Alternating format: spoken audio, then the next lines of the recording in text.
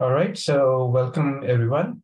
And let me introduce our speaker, Markus, who's a colleague of mine at Microsoft Research.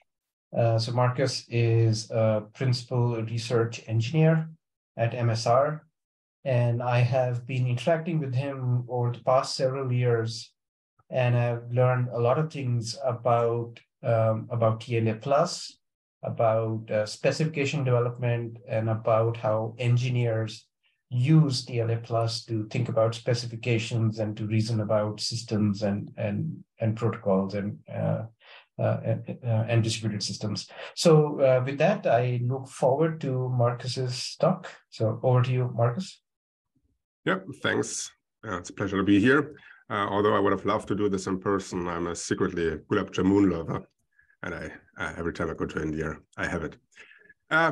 Purpose what's also relevant here is that I've been contributing to TLA+ for more than a decade now. And for the last 8 years, like Akash says, for Microsoft.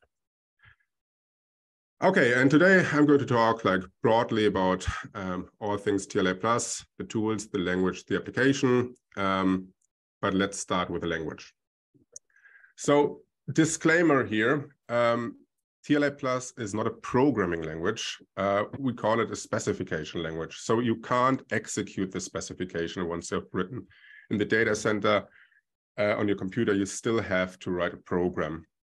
The fundamental idea of specification languages, and with that, TLA+ is in the family of state-based modeling languages such as ASM, V, Z, BDM, and so on, is kind of like adopting what other engineering disciplines do. They build models before they build the real thing, right? Bridge builders first build a model of a bridge before they go down to the water to lay foundations. That's what TLA+ is. We model the system. And then because this language has precise semantics compared to modeling in a Word document or in UML, we can also verify it. We get formal verification on top of it, sort of as icing on the cake. And typically people like to use it for reactive systems, concurrent and distributed ones. That's what TLA+ is best suited for, which is sort of to be expected, given that Leslie Lamport came up with it more than 2 decades ago after having worked on concurrent and distributed systems for many, many years. Lamport's key observation that sort of led him to come up with TLA, and now note the absent of the plus. The plus will come in later. So TLA itself, the temporal logic of actions, is inspired by Knowles' LTL. And back in the days when Lamport observed his colleagues use LTL to specify and reason about a system, the part about the correctness that worked beautifully in LTL, stating the correctness properties, the fairness constraints, liveness, and so on. But he also observed his colleagues struggle to axiomatically specify the underlying system. In this particular case, it was a FIFO.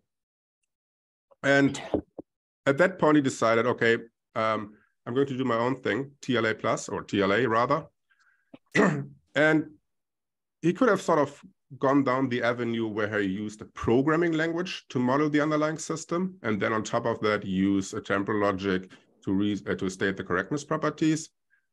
He decided, he initially thought that that's what he will do, but he ended up just using TLA because that's good enough to model the system. But the temporal part in the language, when you describe the underlying system, is pushed to the side. We don't see it. And in a nutshell, Lamport extended LTL, but also restricted it in some areas. So let's see where this happens. Remember that in LTL, we only have state formulas, true or false of a state. And in TLA, we now have also action level formulas that are true or false of a pair of states. That's kind of the extension that TLA has in terms of compared to LTL. And the restriction is when it comes to the temporal operators, where LTL has a rich bouquet of temporal operators sometimes past operators, but mostly future operators, and especially a next operator. In TLA plus, or TLA rather, we really only have two temporal operators, two future operators. One is the box and the always operator, and I'm pretty sure that the semantics are mostly known here, so I will just give you an informal refresher. So box P says P holds in every state of a behavior, and a behavior is an infinite sequence of states. And then diamond P, or eventually P, says that P holds in at least one step of a behavior. Diamond box P is there is an infinite suffix of B where P holds, and box diamond P is P holds repeatedly, over and over, wherever, no matter where we are in a behavior, there's always a P state ahead of us. But in TLA, we can also build formulas from action predicates. So we can write box A to say that the system only ever takes a step. But notice that, let's see, where's my pointer? Notice that we have this square A sub V here. That's important, and we have to get back to it later. But for the moment, it's fine to just gloss over it and just say, box A says the system only ever takes A steps, or diamond A, at least one A step occurs in the behavior. And then box diamond and diamond box correspondingly. So those are sort of the semantics, informal semantics of temporal formulas in TLA+. So what does it look like if we put this together in a TLA+ specification, or a TLA specification? I have the most basic example here on the slide, the hour clock. So we describe the state machine for the hour clock. We have a variable var, HR, an initial predicate where we define the set of initial states. We don't see the values of the initial states yet, because the values is what the plus part defines in TLA. And then in the next state relation, we relate the state of the system in the current state to the state of the system in the next state. And the next state is referred to, indicated with this prime operator here. So in the next state relation, we define the values of the variables in the successor state. But there is no assignment here. It's all just equalities, all mathematical formulas, logical formulas rather. In the state machine, the system, the set of the behaviors is defined typically as the spec formula that conjoins the initial states to the next state relation, saying that we start in an initial state and we only ever take next states. Yeah, and there is this square A sub V again, which we will get back to later. And optionally, we conjoin a fairness constraint to the system if we care about the liveness aspects of it. I'm not going to unpack the F here in this talk, but it's just fairness, a liveness property. And now remember that I said that in TLA, the system and the correctness properties share one and the same language. We see it here. The safety and liveness property for this particular system here are expressed in the same language, but we see a bit more of the temporal formulas, temporal operators here, the box operator and the diamond operator. Up here in the behavior part of the spec, we really only see the temporal part in the spec formula, but that's typically just one line, whereas next is like many, many lines. Excuse me. Okay, and then because the system and the correctness properties share the same language, we can actually write this theorem here that the spec implies the safety property and also the spec implies the liveness property. So showing that the property sold for the system boils down to implication. And we have a number of proof rules with which we can prove safety properties, liveness properties, and what we'll also see refinement, which is on the next slide. And so, Markus, question? Yep. So, sure. what is that next HR? That will come up on the next slide. For now, just read box next. But box next is not a well-formed formula. So we have to write box square next sub HR. But I have a slide on that in after the refinement part. Okay, so this theorem doesn't make sense as yet, right? So it's complete in the sense. So this is a true theorem here, and except for this part, it essentially says that there are stuttering steps allowed when you take the next step. That's all what it's saying. But I think, yeah, it will make more sense once we get to the square A sub V. Just to give you a general idea how this is proven. So we find some inductive invariant that implies the safety property, and then we show that the initial states imply the inductive invariant. And then here's the inductive step 1.2, where we start in any reachable state, take one next step, and show that in the successor state, the inductive invariant is still true. And that then concludes the proof. We have tooling, we have a proof manager, where we can mechanically verify these proofs. Typically, they get broken down into simpler proofs for the proof system by the human, by the user, to the point that the backend provers accept the various proof obligations, and everything is accepted. Okay, and now we have our hour clock specification that really only has a big handle, a clock with just a big handle. That's okay, but not super useful. So let's add also a minute handle to our specification and write a spec that has an hour handle and a minute handle. Yeah, now we have two variables. And clearly, this specification implements the hour clock specification. Now it's just a more detailed system that does a little bit more compared to the high-level hour clock specification. And again, because in TLA, the behavior part of the system and the correctness properties share the same language, we can now make the specification, the higher level specification, be the consequent of this implication. And that way then prove that this low-level specification minute clock refines or implements the high-level specification. And we have yet again a proof rule with which we prove refinement. It's pretty much the same to the previous one.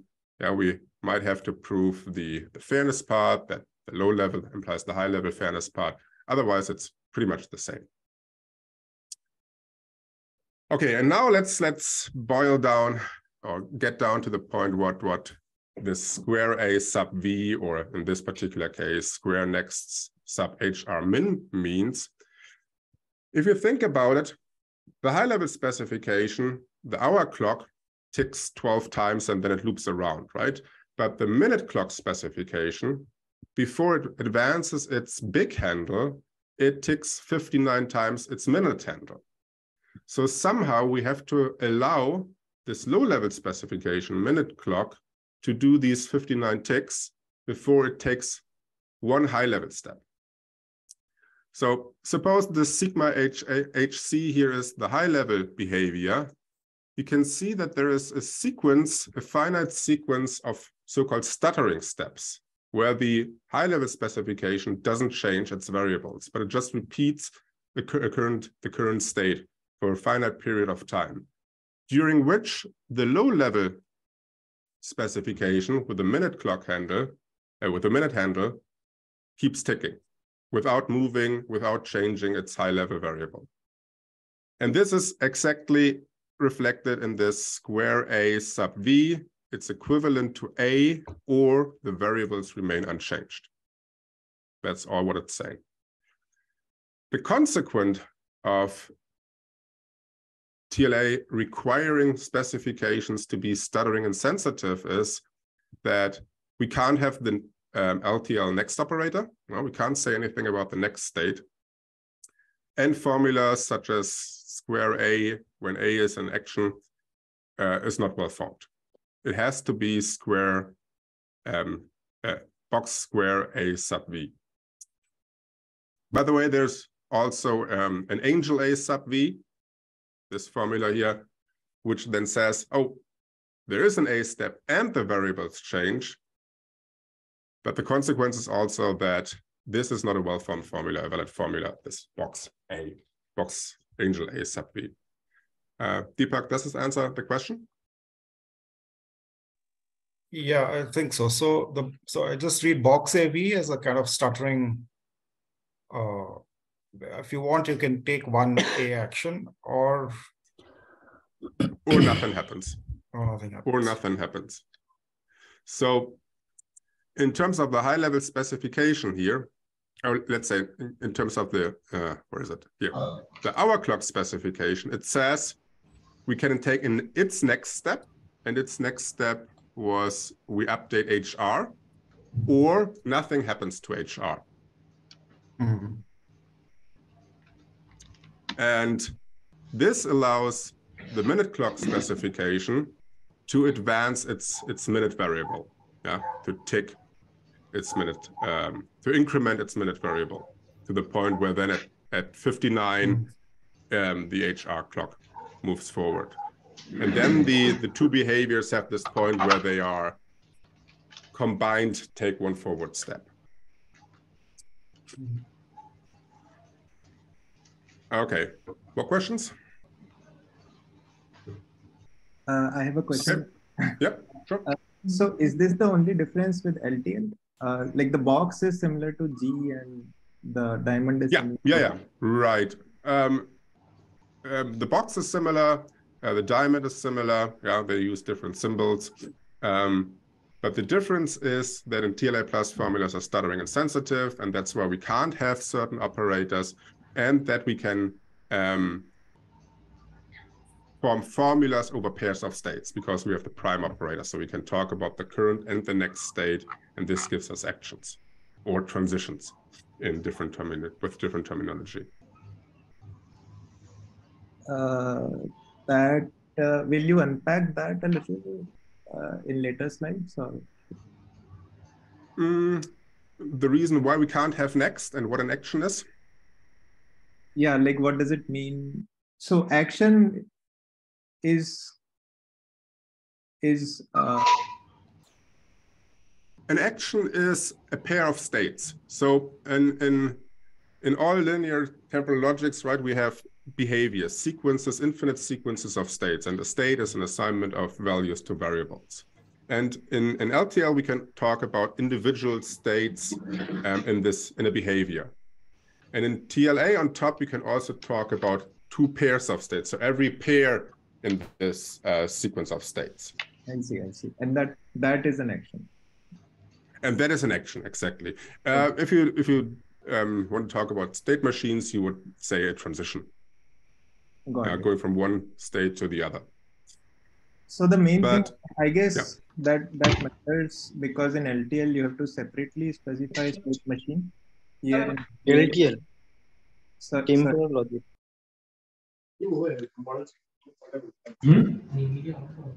Okay, I think I hear multiple. Go ahead. There is some crosstalk. So basically, this is the reason why system can be specified. Oh, we get a bit of static here. Let's see.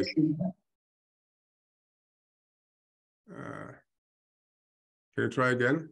Okay, so this is the reason why the system and property can be specified together. I wouldn't necessarily say that this is the reason why it can be done, but so the reason why we don't have the next operator is really only because we want specifications to be stuttering invariant, invariant under stuttering, to do refinement. Yeah, and that's why at the language level, it's not allowed to write formulas such as where is it? Such as this one, box A. That would rule out refinement. Because now we would be saying that for the high-level specification, in the next step, something happens, something specific happens. Like for the hour clock, we would say in every state, it would advance its hour handle. But that wouldn't allow the low-level specification with a minute handle to advance its minute handle before the big handle can advance. Got it. Thanks. And then the actions are really just giving us more expressiveness. And the fact that the the properties and the behavior specification share the same language, allow also to use a state machine as the correctness property, right? Because at first it looks as if TLA is pretty limited when it comes to its temporal part, right? We only have two operators, box and diamond. That seems fairly restricted.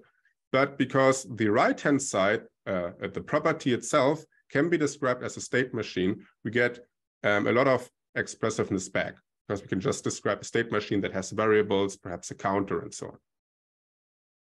Mm-hmm. Okay, thanks. Yep, more questions? So Markus, also the notion of refinement, can you explain that again with that with the hour and minute example? So we have I call the hour clock specification that just has the big handle, the high level specification. It has less detail, right?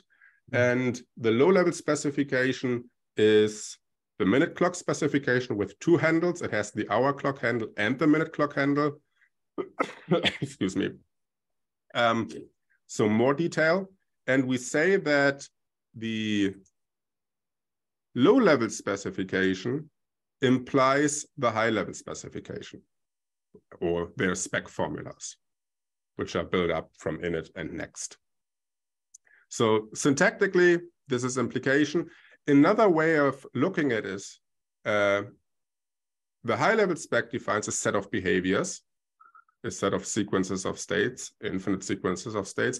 The low level specification also defines a set of behaviors, and this is a subset of the behaviors defined by the high level specification. Okay, so you're saying that this minute clock refines clock. Right. And that essentially means that the sequence of the behaviors that you get are contained in the behaviors of clock.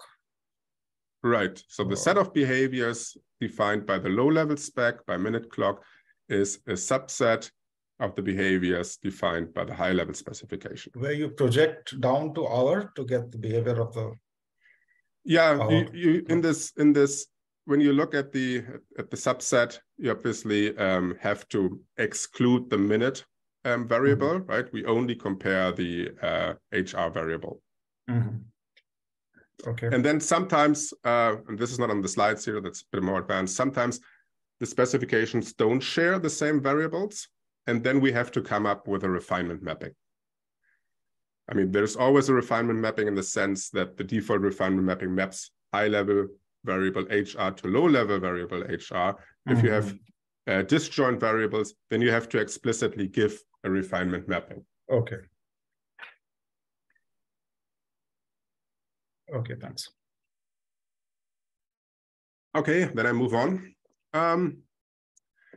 So now let's talk about the plus part, and I can finally say TLA plus. So the plus part adds data modeling to TLA. Everything up to here, the TLA itself, doesn't say anything about how data is modeled. It just talks about variables that change their opaque values. So the plus part is one way to model data in TLA. And the plus adds data modeling with the help of Zermelo-Fraenkel set theory with choice. In other words, every data value in TLA plus is a sets all the way down. It also implies that, excuse me, TLA plus is untyped, and that was deemed acceptable because specifications are typically short enough so that we don't have to carry the overhead of types in a modeling language where we want to do rapid prototyping, so to speak. So everything is typeless. That means sometimes we write silly expressions, which then cause an error when we evaluate our specifications with the tools. There are a few constructs known from programming languages. There are local definitions let in. There are case statements, if then else. We do have recursion, and there's a simple module system. But again, because specifications are relatively short, usually we have 1, 2, 3 modules, and not like in programming where we have dozens of classes, hundreds of classes in a big project. Okay, so then for algorithms that we typically write in pseudocode, Lamport came up with a DSL on top of TLA plus called Pascal.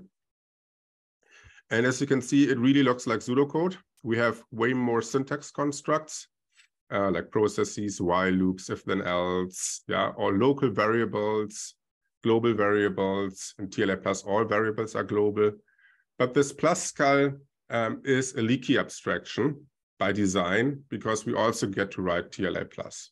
And this Pascal algorithm here gets translated by the tools into TLA plus. So it's a source-to-source translation from Pascal to TLA plus, and the user can work with both the TLA and the Pascal, because certain things cannot be stated in Pascal. It's a bit more limited when it comes to refinement. It doesn't do refinement, and also fine-grained fairness constraint cannot be stated easily in Pascal. What's different from pseudocode is that in Pascal, we put these labels here into our pseudocode, and that defines the grain of atomicity. So for this particular algorithm, everything between put and LBL is 1 atomic step. And if I were to add labels on every line, then every line would be 1 atomic step, and there would be concurrency between those. So we get to define the level of atomicity in Pascal by adding more and more labels into our algorithm. And we can have multiple processes, obviously, that it then also can execute in parallel. Questions so far? No? Okay. Then I move on, and we are pretty much done with the language part.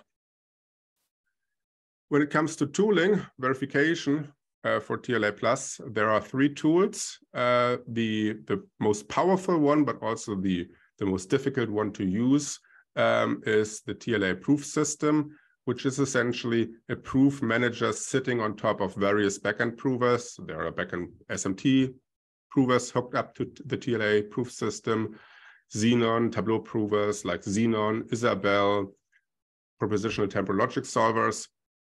And the proof manager accepts the proof applications from the front end, from what the user has written. We saw the proof rules earlier on the slides.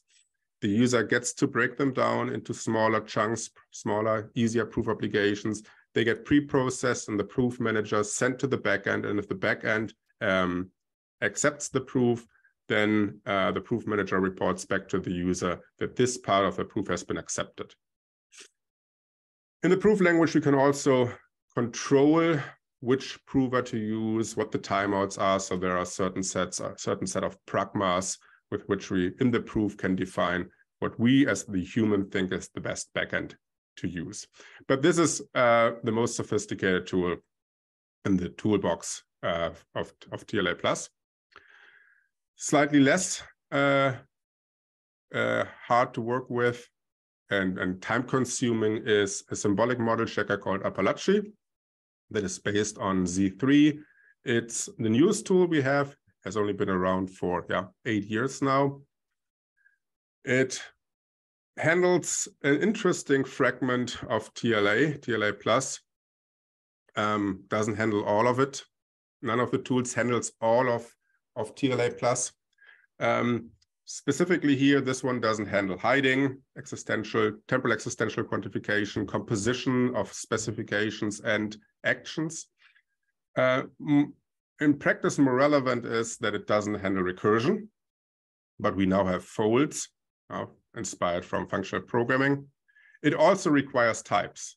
Users have to put type annotations into the specifications as comments that tell the tool how to translate TLA plus formulas efficiently into SMTlib. And there is no true support for liveness checking. There is a prototype that adopts the idea by Bira et al. where they translate liveness properties into fairness properties by adding more and more variables to the specification. When I tried it out, it led to massive state space explosion.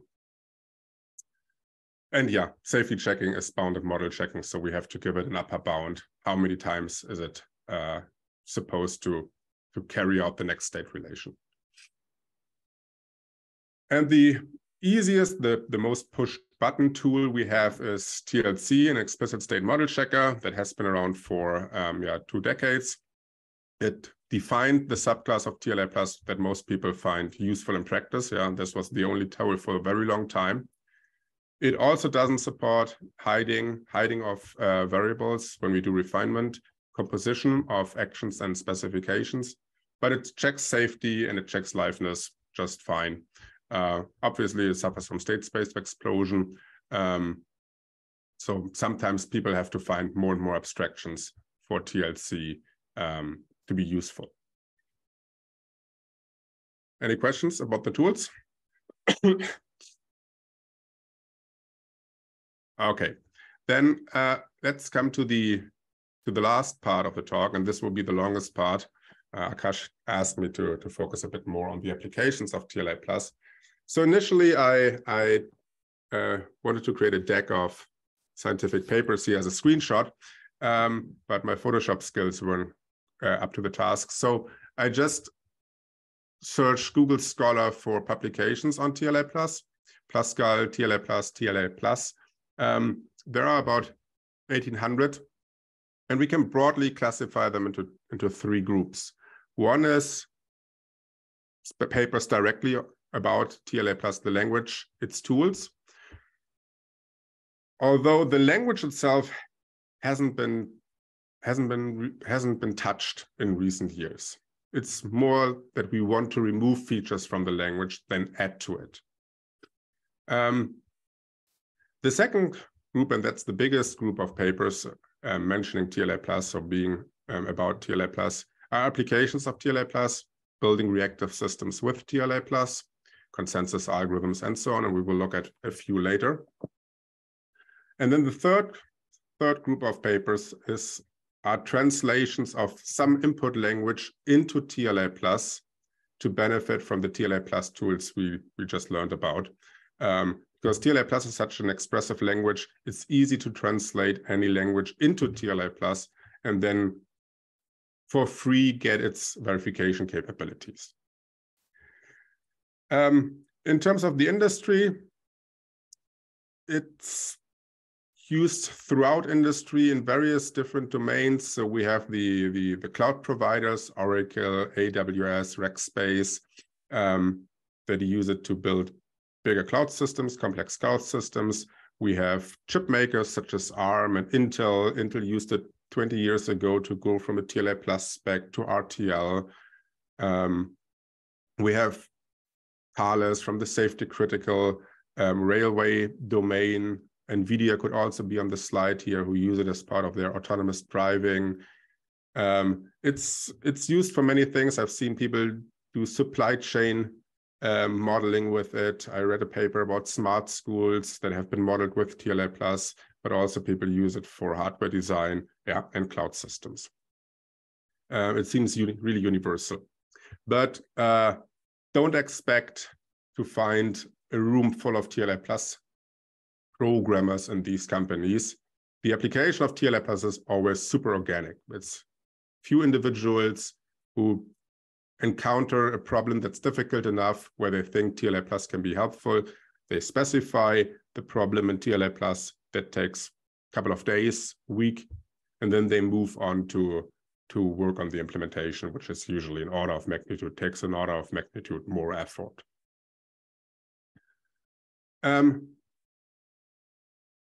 Ideally, and that's where TLA plus provides the biggest bang for the buck, is if you use it really before the ship has sailed, before you write an implementation. You write the specification and only then you write the implementation. This is what this slide here is about, where engineers working on the successor of a real-time operating system applied a rigorous spec-driven regime where one engineer would write the TLA plus spec. That spec was handed to the implementer who translated the spec into C code. I believe it was C code. And then a third person would check if the specification and the implementation were in sync. And they attributed a 5 to 10x code reduction to the spec-driven development. The predecessor of this real-time operating system, by the way, was part of one of the ESA missions to this Gromychenko comet a couple of years ago. But by far the most popular, or prominent rather, application of TLA Plus is at AWS, Amazon. They wrote about it in a CSEM article and the longer article in the next year, where they talk about their application of TLA Plus. One system they applied it to was DynamoDB, which is a planetary scale database. Strong consistency and eventual consistency guarantees that the user can choose from. And initially, the engineers followed software engineering best practices. Yeah, they wrote design documents, they had design reviews, whiteboard discussions, and pen and paper proofs to convince themselves about the design. And then they applied prototyping, excessive prototyping, on which they ran testing, more and more testing. Sorry. And things looked fine after the testing was done.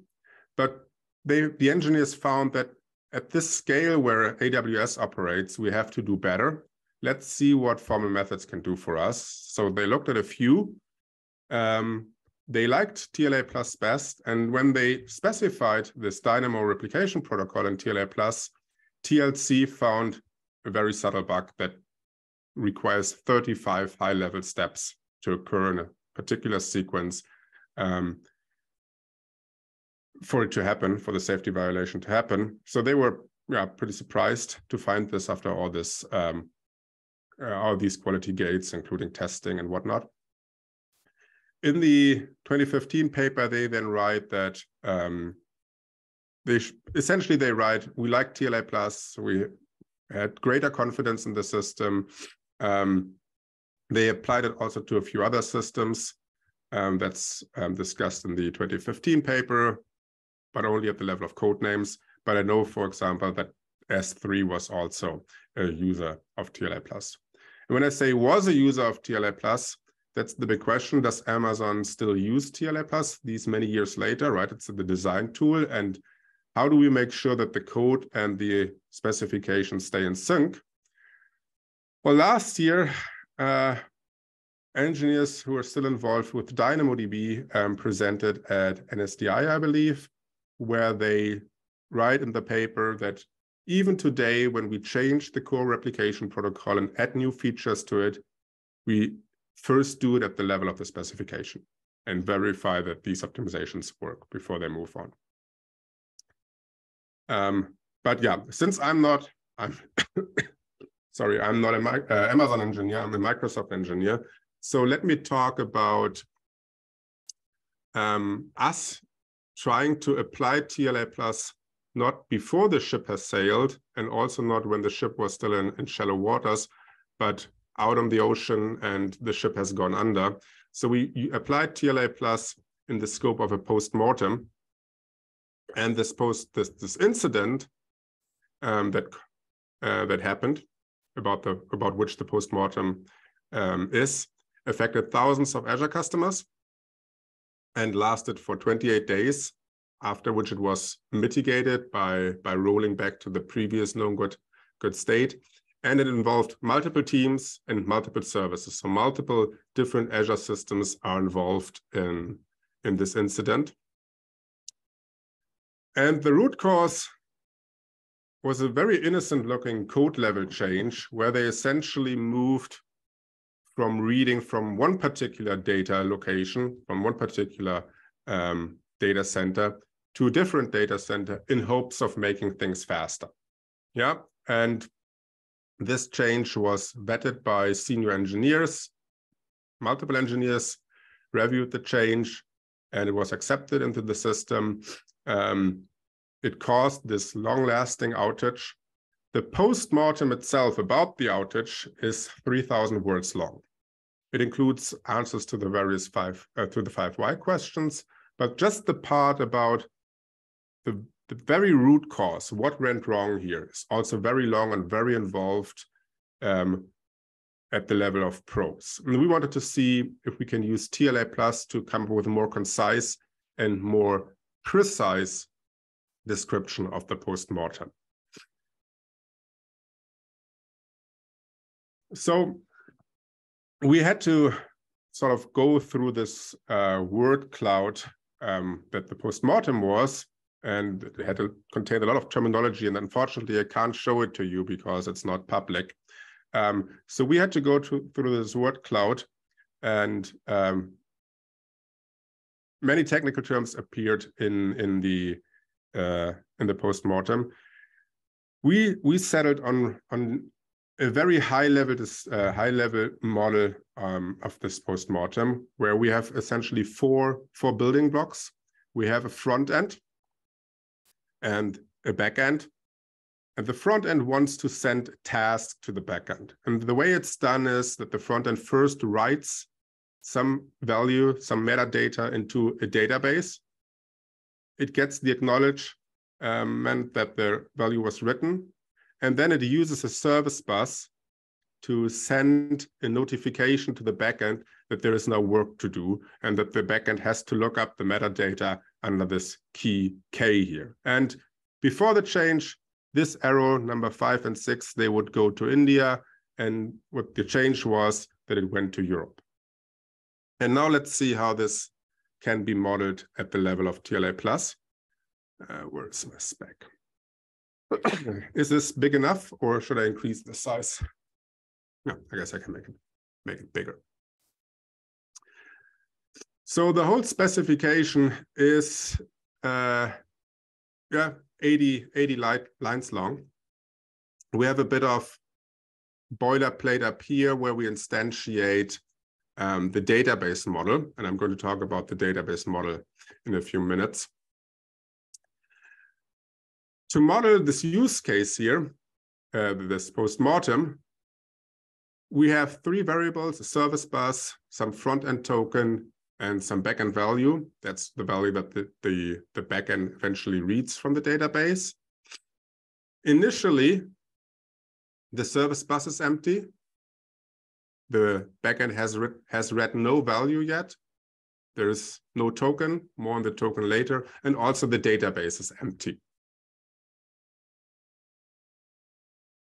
And then as the first step, which also includes the second step, the front end writes some task key into the database and some random value, task value. And the database acknowledges the write. So this is step 1 and 2 from the sketch. And then as the third step, the front end again writes to the service bus. It enqueues this data value here in the service bus. And what's interesting here is we model the service bus just as a sequence, just as a list. Now, this is not the real service bus that was involved in the post-mortem and the incident. This is really just at the level of TLA Plus a list, and we append to it. Because the service bus is not super important in this incident. And this is what I think the beauty is of modeling languages. We can leave certain things highly abstract and then add more detail where it matters. And in step number 5, that's now where the backend reads from the service bus, picks up the value, the key rather, and reads from the database under the default session consistency that Cosmos DB, the database here in this incident, provides.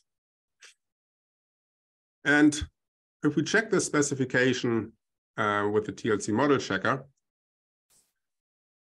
we get the counterexample that shows us what went wrong, right? Deterministically, and it's also the shortest counterexample, we get so sorry, an error trace. Markus, what was What was the specification? Yeah. I mean, what was so the property? Oh, right. Oh, good, good. Yeah, sorry, I glossed over the property. So the property is an action level property. Yeah. So if the length of the service bus decrements, if we consume an element from the service bus, then that implies that the backend value becomes task value. And then we could technically do this over and over again, send data from the front end to the back end, and then always expect, here's the always expect the back end to read the task value. And this property is violated. We can see it so here. Task value is the one that was sent first, is it? The first send? Right. Or is that this the is only what thing the that was front sent? end. So the front end writes the task value into the database under the task key, and then uses the service bus to send the task key to the backend. But this task key and task value is fixed, or is it changing? It could be changing. Yeah, this represents, task value represents lots of metadata. Yeah, some user request comes in, some big, in the real system, it's called a resource group. That's an Azure term. It's a container for multiple Azure resources. This gets created in the database for this particular user. And the task key then would be the user ID or something like that. And this user ID now gets sent to the backend via the service bus, and the backend tries to read this resource group and all the other metadata from the Cosmos DB database. But for some reason, it fails to read the value from the database. Even though it read from the database, it got back in a 404 in the real system. Here in our model, it doesn't change its value. The value remains no value, which then violates the property.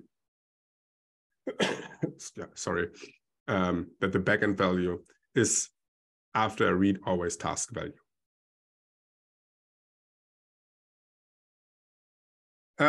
So now the question is, what has to change? Yeah, what is the fix?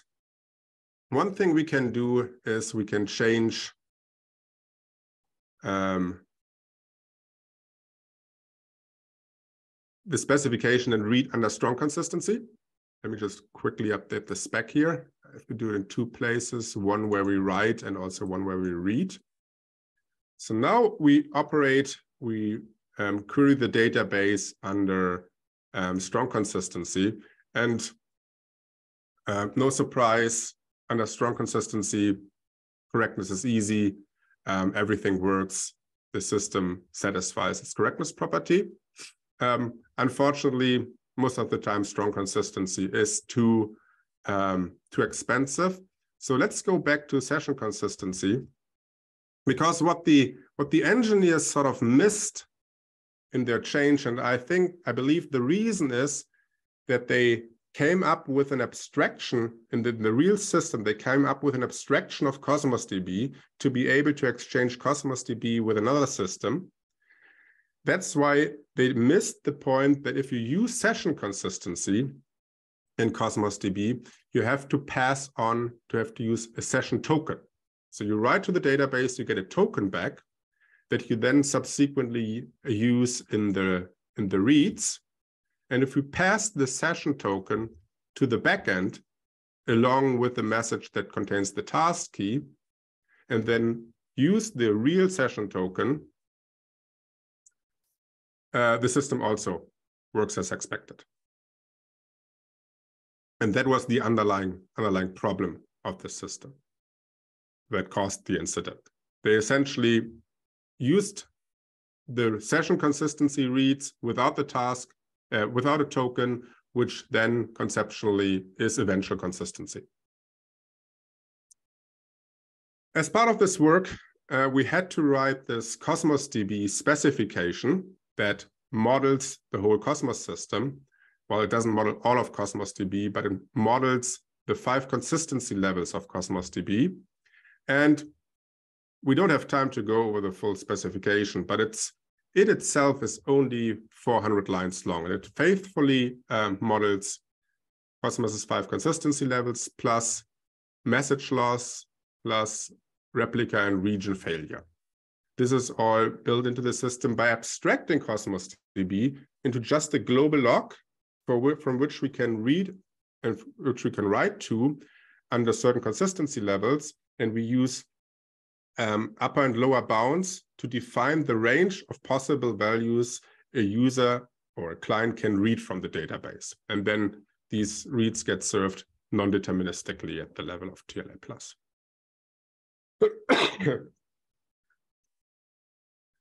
Okay. But there's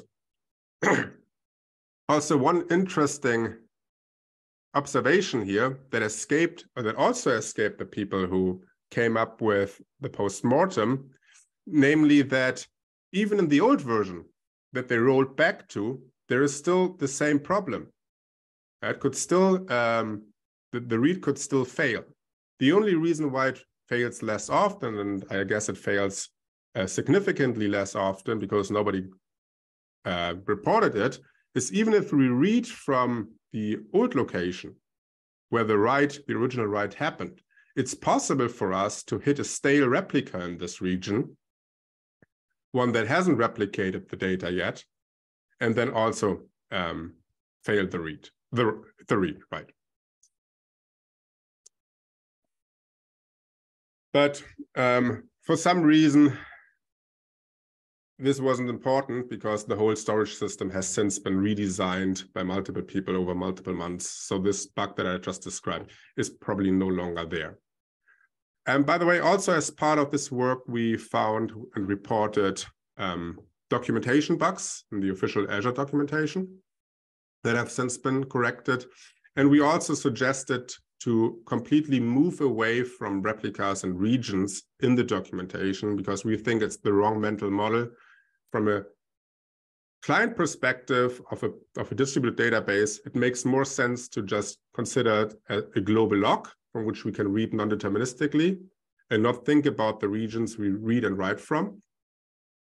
But the documentation is written in a way where it talks about regions and replicas, which from our perspective, like I said, makes it a bit more difficult for the customer to understand.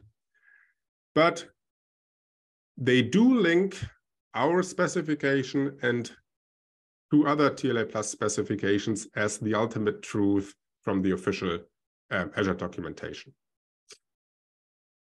Yeah, at this point, it's also time to sort of give a shout out to MonkeyDB, and I think Akash was involved with that paper, which is kind of the same idea of our TLA Plus specification modeling Cosmos DB, where we make these anomalies, read and write anomalies, we don't make them deterministic, but at least we give the user a way to experience these anomalies during development. Whereas in the real system testing, we typically don't see these anomalies because replication, the testing environment is so quick, so fast, happens instantaneously, that during testing, these anomalies don't get observed. And MonkeyDB at the code level is also a tool that makes them visible during testing. Okay, let's see. So we only have 5 minutes left. So I'm not sure I have enough time to talk about Raft. Other questions up to this point? Oh, there's a question in the chat, but let's see. Okay, let me read out the question here. I apologize for writing my question here, but I am right to understand that 2 of the main components, prerequisites of using TLA Plus in industry are, number 1, in case of post-design verification, we would need to have an accurate, provably model that does not miss the important features of the system. Is TLA Plus expressive enough to handle that? Number 2, we still need to make sure that even once the abstract model has been verified, we still don't give guarantees about the actual implementation. While I perfectly understand this, does this affect trust in the use of TLA Plus in various industrial applications?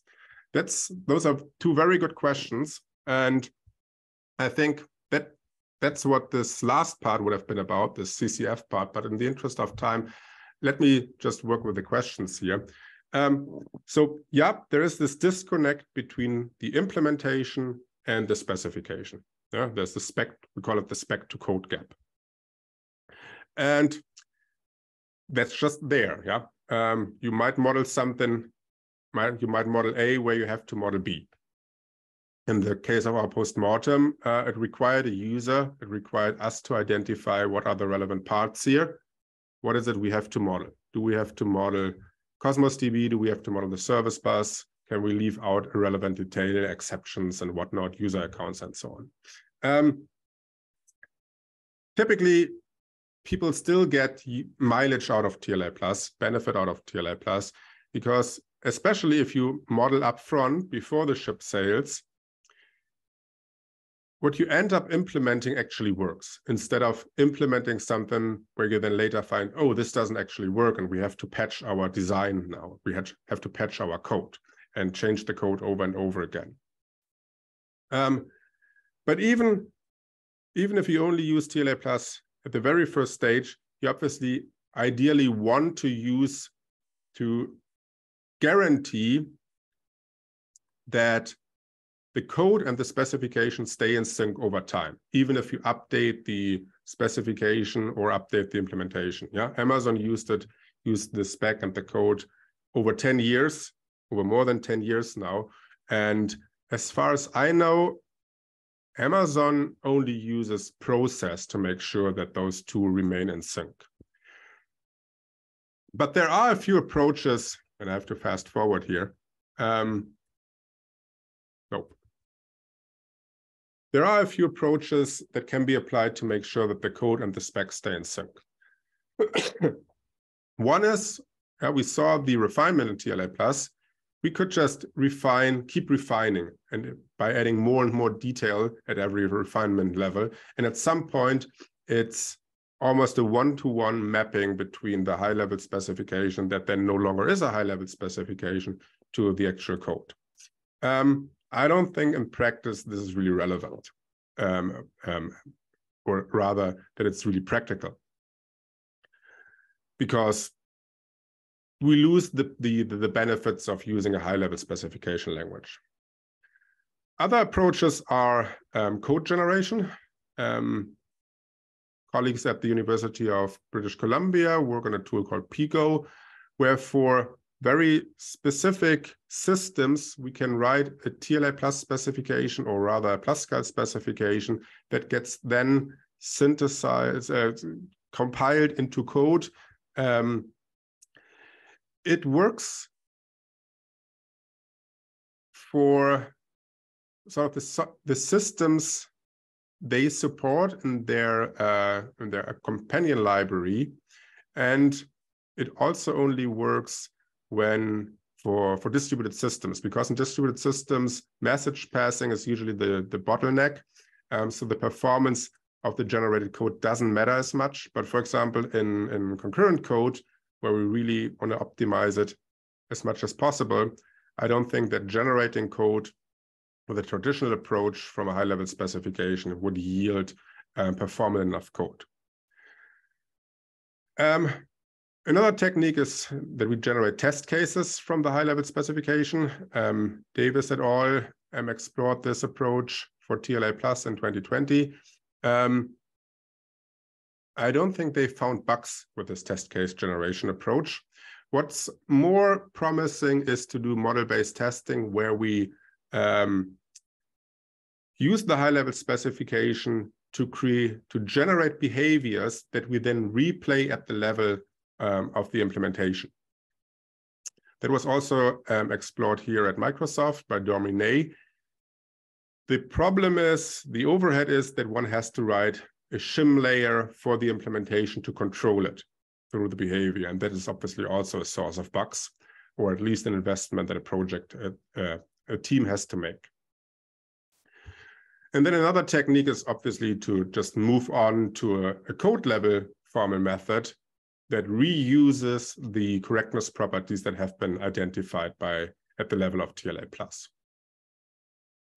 A thing that, an approach that we currently work on in the scope of the CCF project, a Microsoft project, is to do trace validation, where we, in a nutshell, record the low-level execution.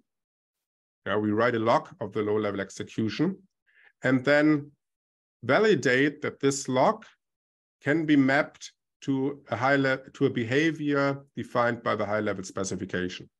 And if there's a discrepancy, then we know that the spec and the code have diverged. Does this answer the question? Yeah, it does. Thanks.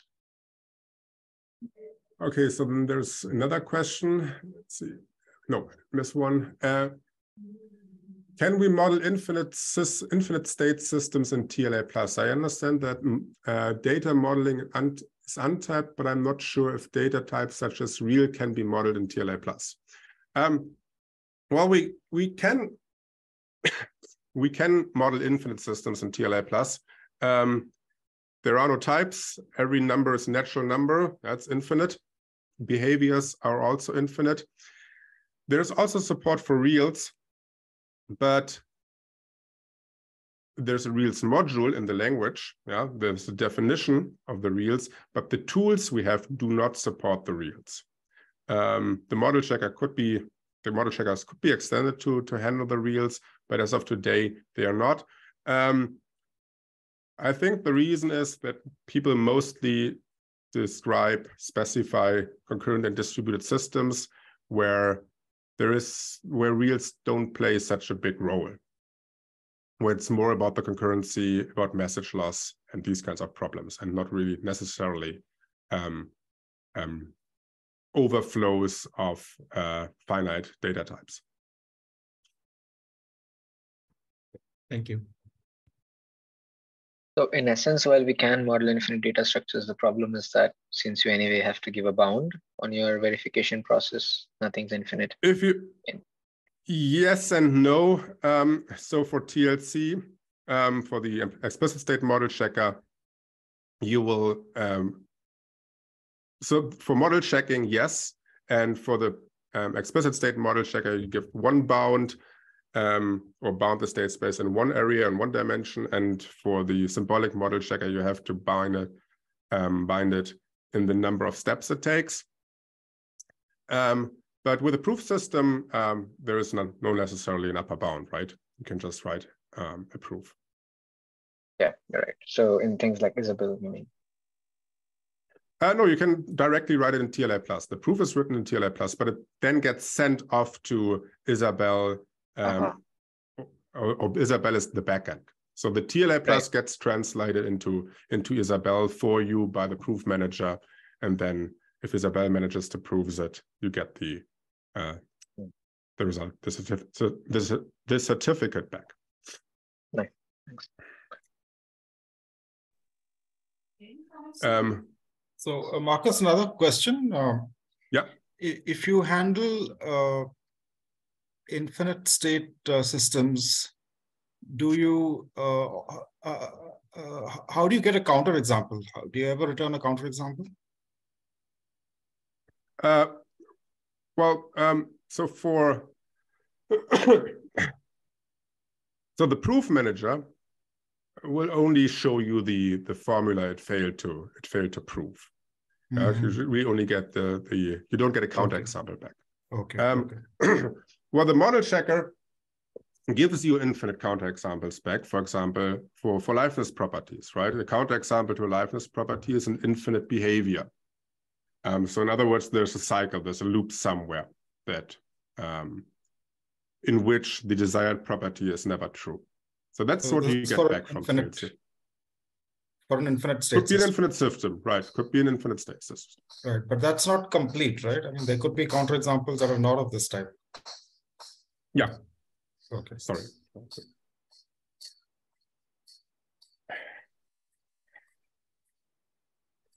So I have a question. So it seems TLA Plus has been quite successful for industry strength stuff like modeling Raft and Paxos. So what do you think are open industry relevant problems? So like we can get into, in academia, we can get into infinite systems and all that, but have you found cases in industry where TLA plus have not been up to the mark? Or rather the tools that come with TLA plus? Yeah, I mean, you're right. The tools can always be made better, right? Scaling, the model checking, that's obviously an ongoing problem. Now we have a symbolic model checker in addition to an explicit state model checker, and it seems they like supplement each other. That's great. That's a great asset for industry to check slightly different systems with the symbolic model checker in addition to checking the original specification with TLC. Also, making the proof system more convenient, more powerful to use is something that industry would benefit from these days. One has to be almost intimately familiar with the proof system to use it in practice. And I'm not aware of it, at least at Microsoft, a team who used the proof system to prove anything about their specifications. So the tooling is definitely something where there's a lot of room for optimizations, make them bigger, scale them up to bigger problems. On the other hand, because the tools are limited, people are forced to think how they can abstract their problems more. And I think this is something we sort of want to encourage, that people try to come up with high-level representations of their problems rather than going into all details. So what we typically see is beginners of TLA+, they write an extremely detailed specification, spend a lot of time on it, and then they model check it. The model checker falls over because it's not, can't handle it. And what the users, these new users don't apply is like the small scope hypothesis, right? You don't want to check a model with 100 processes. You want to check a model with 3 or 5 processes that write 1 or 2 values. And you also don't want to add unnecessary detail to your specification. And then I think what's the elephant in the room is this question: how do we connect the implementation and the specification? And how do we provide tools that make sure that they are in sync? This trace validation is one approach. It's obviously just probabilistic, right? It's not formal verification. None of these approaches are really living up to real-world examples or don't give strong guarantees. The last slide I wanted to end with was actually this one, right? In 2023, I don't think I can end a talk without mentioning AI. And what I've found on the internet, and I guess you've seen this too, many people now claim that soon we will just program in English, in natural language. And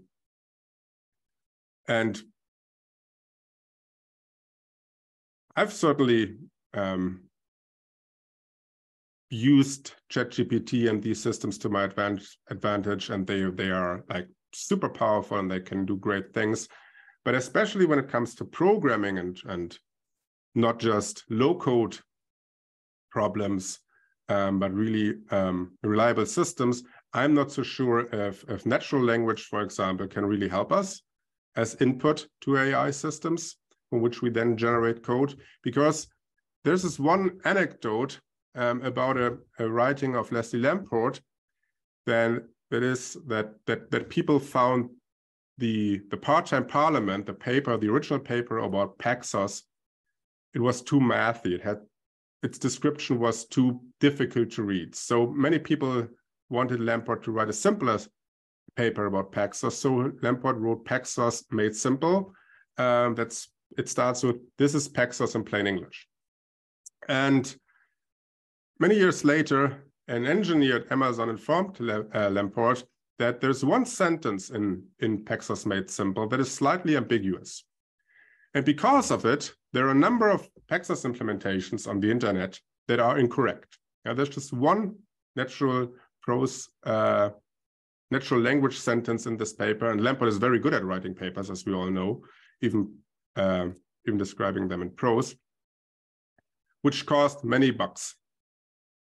And Lamport himself says that prose is not the way to precisely describe algorithms. And I think what this hints at is that we need some high-level language as input for these AI systems from which we can then generate the system-level code.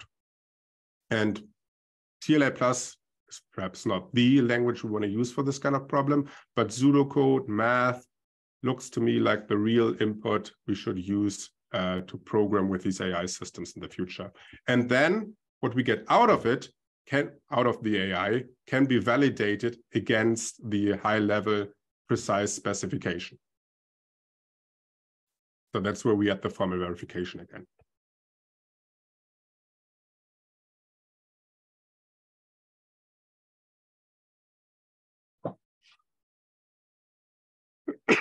So thanks, Markus, for the talk. I guess we're a little bit over time. But I think, thanks for the wonderful talk. It's always great to listen to talks that describe a whole verification community rather than just one piece of work. And so it's interesting to listen to all of this. Thank you. Yeah, it was my pleasure. Okay. Thank you. Bye, everyone. Okay. Bye-bye. Thanks, Bye. Markus. Yeah. Thanks, Akash.